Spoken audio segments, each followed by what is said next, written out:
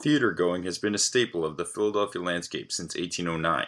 Recently, though, the decline among young adults attending theaters is alarming. Even in the city of brotherly love, that faithful demographic are getting older, and the younger aren't replenishing these theaters like they used to. What factors have led to these changing trends among young adults? Can these numbers be reversed, and if so, how? The Lantern Theater, a small venue just outside one of the busiest parts of Philadelphia, prides itself on being unique. Charles McMahon, the artistic director at the Lantern, believes one of the ways his theater company achieves uniqueness is by having thought-provoking and engaging text incorporated into his plays. What makes us different from other theater companies in Philadelphia? I think all the companies in Philadelphia are somewhat different from one another. They have their different aesthetic values that they bring to it. In our case, we are a very literary theater company. We focus on plays that have great texts, that really focus on big ideas, often ideas that have some kind of transcendent value.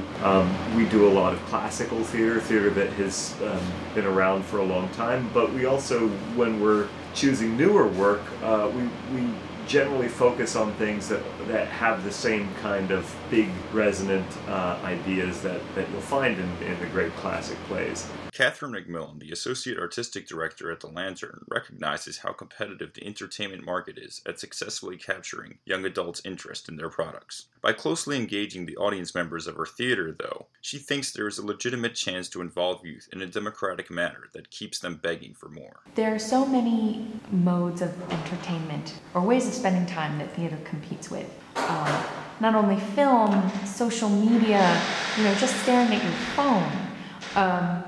That what those things don't do that theater can is acknowledge that the audience is there, that we need the audience to be there to exist.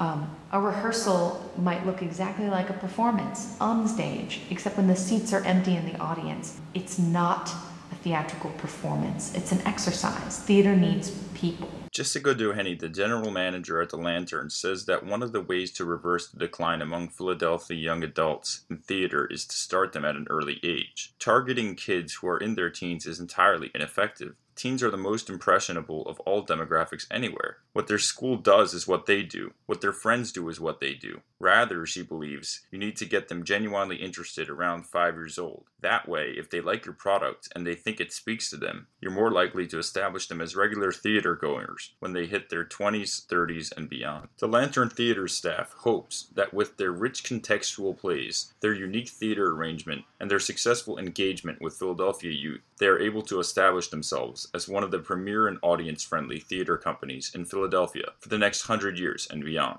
This is Samuel Botwinick from Philly Limelight in Center City.